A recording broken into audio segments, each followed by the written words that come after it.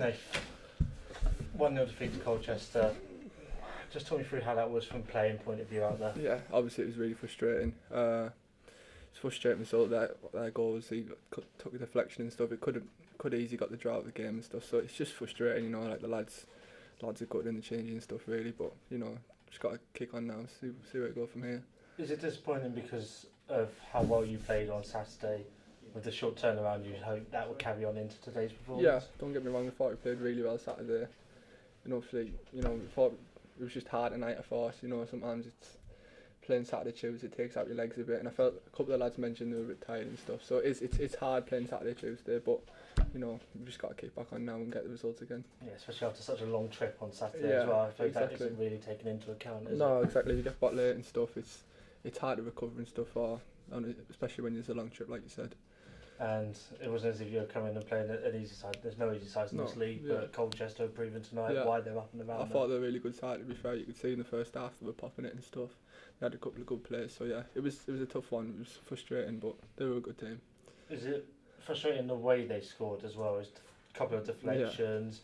There wasn't much in the game until that point. I don't think either keeper had to save to me. Well, I don't know how much Monty had. Didn't really bother Monty much today. I think he made a couple of saves. Obviously, that was a frustrating one with the deflection and stuff. But you know, it happens, doesn't it? We've just got to kick on and stuff and get. We should have came back. You know what I mean? We should have got a goal. So it's frustrating, but it happens. Not scoring at one end, which is obviously a frustration. But how important is it from a defensive point of view, which you are, to try and make those clean sheets, and then you don't need to score them, and then you get a point. I know. It is. It's obviously clean sheets are massive when you're a defender. They mean a lot and stuff. But you know, it happened tonight. It was deflection. It was just a hard one to take.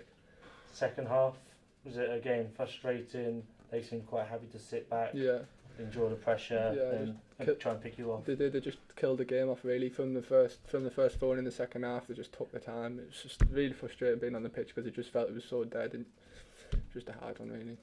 It's hard to be too hard on yourselves though, because look at where we are in the league. No, of course. Still doing well in touching distance of the playoffs. You've got a little break now. Is that a good thing, or would you like to have gone into it with another win? Yeah, don't get me wrong. It'd have been good to get the 3 points tonight, but you know, we'll get back on the training pitch and we'll work hard. We'll work on the things we need to. So hopefully we'll just kick on. Not the Saturday after. What's the feeling like in the changing room? Is it one of trying to put it right now? Yeah, of course. Like it's everyone's frustrated. Everyone's obviously gutted. It's hard to lose a game like that, but you know, everyone just wants to make it better and stuff. So yeah, it should be all right. Yeovil is the next team away at them.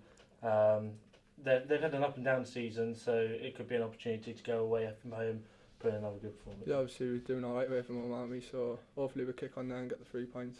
Great.